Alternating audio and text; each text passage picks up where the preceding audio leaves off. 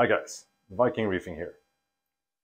If you follow me on Instagram or you've seen my couple of previous videos, I've mentioned that I would be getting a new light fixture. I've now had this guy, the Giesemann Aurora V12, for about 3 weeks, so I can at least give you guys my initial impressions of it. Full disclosure, I was given this fixture to test out by Giesemann. But this won't color my impressions of it, really. Just so you guys know, I'm a huge Giesemann fan. I've ran some halides from them in the past, like 10 or 15 years ago. I've had the Giesemann Aurora V4, the V8, and now the V12. So obviously, I like the brand, and I've bought Giesemann fixtures for my own money in the past as well. And the overall impressions of this guy is that it really lives up to what Giesemann stands for, in my opinion. Unparalleled craftsmanship and really sleek looking fixtures that has a very high wife approval factor. One interesting tidbit about this fixture is that this is actually the first full LED fixture I've ever run. Or well, that's not completely true. I ran some, I believe it was max spec fixtures, say 7 or 8 years ago, and I had a completely horrible time with an all LED setup back then. So I haven't really touched any LED fixtures since then. I've always run a T5 LED hybrid since I thought, well, LEDs really wasn't to the point that I felt comfortable with using them over my reef tank, which is predominantly SPS. When Giesemann contacted me about trying out this fixture, I was first kind of hesitant due to my previous experience with LEDs. But when I did delve a bit deeper into it, I think they really hit it out of the park with this one in terms of the LED layout and the overall design of it, because it has both diffused sections with fairly low powered LEDs and focused pucks. And I'll show these guys close up in a bit. And this is basically what I think the gold standard is. The gold standard has always been T5s and metal halides because it both gives you that very diffuse light, and it gives you the very focused light that kind of mimics the sun, because the corals in the wild are illuminated both by a very harsh spotlight from the sun, and the sky provides the diffused light. So I've always thought that that was the best way to illuminate your reef tank as well. There hasn't been any options to do this on the market before the Aurora V12 came out. You could obviously do some hybrid varieties. For example, you could use some strip lights, for example, castles or something in the middle. That would kind of mimic what this guy's doing, but that really doesn't look too aesthetically appealing to my eyes. There's a bunch of fixtures, there's a bunch of cords and all that, and I want my tanks to be as minimalistic and sleek as possible. If you're looking at other light fixtures that are on the market, you can generally just pick between very focused light, for example, Kessels, Orfex, and things of that nature, or you can go the diffused route, which a lot of manufacturers have done recently. I'm thinking about the Neptune Sky, the ATA Stratons, and the Philips Corocares, but neither of those really, you just get like one of the unique selling points. The diffused ones, you get diffused lighting, but you don't get that really focused lighting that provides harsher shimmer lines and aesthetically pleasing light. It kind of just looks like T5s. Or you can go with the puck varieties that just gives the very focused light. But in my opinion, at least for SPS, that leads to too much shadowing and things of that nature going on. And I found when you have large colonies, you always get some issues with die-off and things of that nature if you have a very direct light, so to speak. So I was very pleased when I saw the layout on this guy. Sorry, my old Aurora V8. It had 5 focus pucks and 8 80-watt T5s, which amounted to about 1,100 watts of full power. This guy, I've opted for the additional power here on the diffuse sections, a total of 740 watts. And we've got an energy crisis going on here in Sweden. Energy prices are skyrocketing all across Europe, obviously. So to be able to decrease your energy expenditure is always very welcome. What I also find with this fixture is that it really does just what I hoped that it would. It gives the very diffused light that I'm used to from T5s due to the 2 diffuse sections here. And it really illuminates my entire tank. And you get these spotlights, which provides this nice shimmer. It's quite an expensive unit if you just look at the unit price. I believe the one I have here with some additional bells and whistles on it retails for around a bit over 2,000 euros, which might seem like a lot, but keep in mind, this tank is 2 meters by 80 by 65, and one single fixture is illuminating the entirety of this tank. If you look at other premium light manufacturers, you would probably need somewhere between 4 and 6 units to light this tank, which would be a heck of a lot more expensive than just this unit, even though their unit price is slightly lower. I did some part testing with an Apogee power meter today, and I got some very interesting results. For example, up here on this pink millipora, when I'm running it at, well, the maximum output of my light schedule, which is basically almost every channel at 100%. I do turn down the white somewhat and the greens and the reds. But I get about 500 par here, just on top of that coral. If you go down slightly lower, so the midpoint of the tank, I get around 380 par. And on the sand bed, I had just about between 250 and 280 par throughout the tank. And what was also very impressive was that it was very unison. So if I took the par meter, put it down here in the bottom in the center, I basically got the same results as if I put it over here. So that was very nice. It's now been going for the entirety of the day, and it's, I wouldn't even say that it's warm. It's not, you can keep your hand on here, and there's hardly any heat whatsoever, so that's very cool. And the entirety of the housing is made of aluminum, powder coated, so the entire fixture basically acts as a heatsink. And you also have a couple of fans up here for additional cooling. Even though I run this fixture at the maximum output for a fair amount of the day, I still haven't heard those fans come on. They might have come on, and they might just be very, very quiet. I'm not sure. If we take a closer look, oh, that was a nasty flashing. Let's see if we look here. Oh, anyways, so what you basically got over here is that you've got 2 very long strip lights that goes all the way across the fixture right here. And you also have this diffuse panel.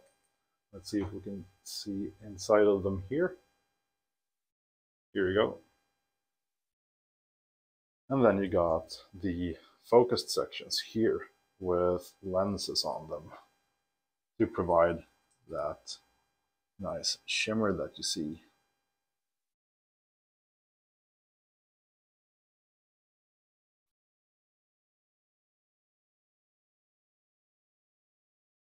Since I have the extension modules on the sides here, there are 2 cords because you need an external power supply in that case. So it's that thicker one. But if you're only running it as a stock model, so to speak, you only have 1 cord going from the fixture.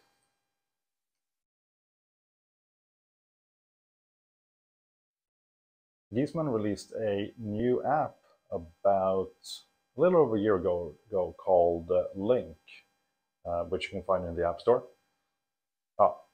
And I have a new merge idle. As you can see, the Achilles is slightly aggressive towards it, but the aggression has calmed down quite a lot, so I don't really see that as a big issue. It should be fine in a couple of days. But as I said, the app is called Link. I'll open it here on my phone and show you. And here you basically program your Giesemann lights, all the newer versions of them. It's a fairly simple app. You basically do a time program throughout the day with different set points. And if we go into one here, you can see that we've got 9 different color channels. The top ones are for the focus sections, and the bottom 3 are for the diffuse sections. As you can see, you can also overdrive the LEDs. You can bring them up to 120% power, which I do run some of the channels on for a large part of the day, just to get more oomph. Once you've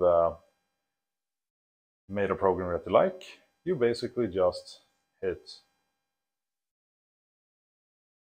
upload program, and it uploads it to the picture, and it'll start running instantly. There are the possibilities of programming moonlighting, also thunderstorms, clouds, and things of that nature. I've never really found that to be too useful, to be honest. Moonlighting might be a good idea if you're trying to get like corals to spawn or something like that, but it's not something that I generally use on my reef tanks.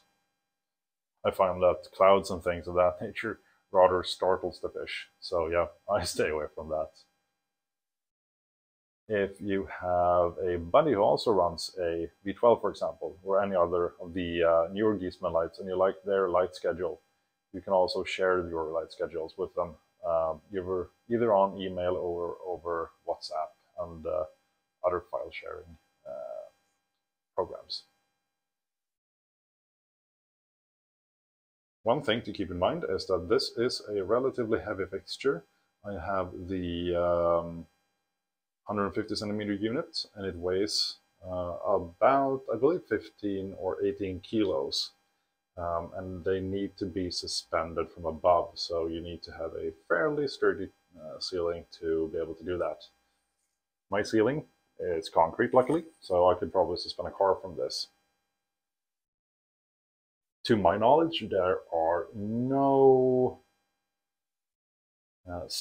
tank stands available for these, at least not through Giesemann. I've seen some people make tank stands for them, so there seems to be a possibility to do that, but I'm not exactly sure how that works.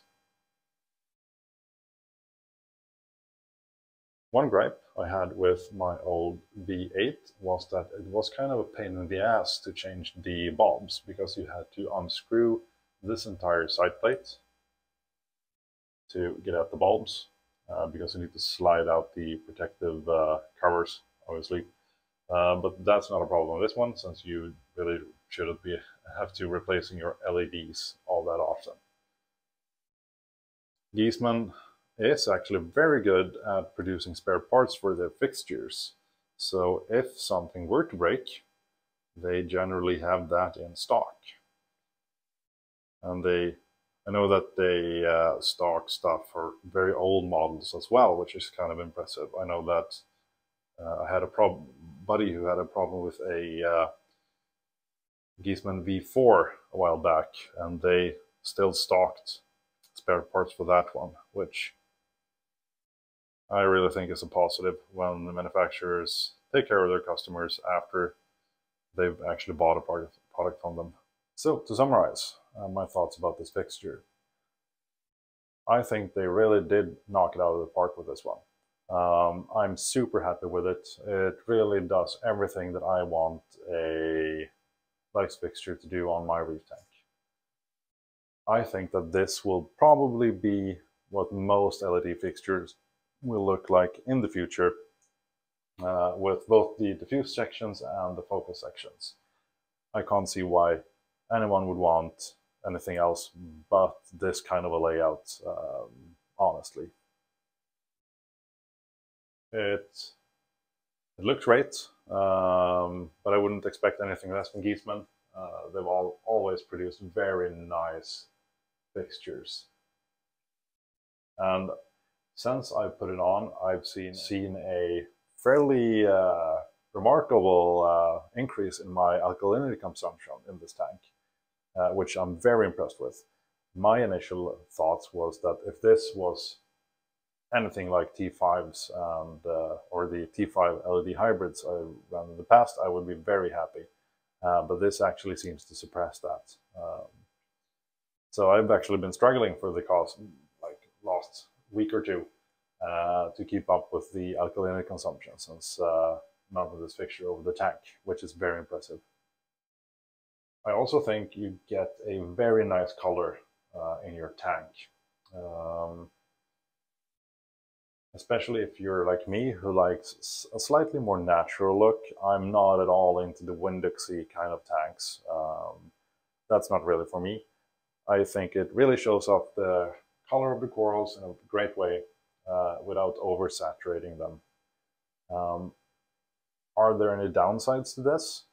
Well, if you're really into that blue look, this probably isn't the fixture for you. I mean, you can run it extremely blue if you want, and you get that insane pop and everything just looks like a disco. That's completely possible to do. However, since this is geared more towards a more balanced spectrum, I think that you would be sacrificing quite a lot of par to achieve that. So that's basically the only person or the only reefer that I wouldn't recommend this fixture to if you really like a very, very blue tank. Other than that, in my opinion, this is probably the best fixture in the market in terms of lighting layout, overall looks, and price point. Even if you went with fairly cheap LEDs, I would have a hard time seeing that you could illuminate this size of a tank for this price. And there are also smaller models. So there's a 90 centimeter one, there's a 120 centimeter one, and this 150 that I'm using. I was actually initially thinking that I would probably be doing two 90 centimeter fixtures to get even more spread, but I'm fairly certain that I'll stick with this because it illuminates my entire tank fine, and I don't have to deal with more cords and things of that nature. If you have any questions, please post them down below and I'll be happy to answer them. Please like, comment, and subscribe if you think I've earned it. And one additional thing that I would like to mention is that depending on when you're seeing this video, these things might not be on the market yet. I think they will launch at the very end of March. This is the 11th of March, so they're probably not on the market just quite yet. But if not, they'll be available soon enough, and I think they're open for pre-orders at this point. I'm not entirely sure if they have distribution for these guys in the US yet, but I would suspect that the US will be at least like a month or something behind Europe. I hope you liked this review. If you have any Anything that you think I've missed or anything like that, also post that down below. Thank you for watching. Happy reefing and have a good one. Bye.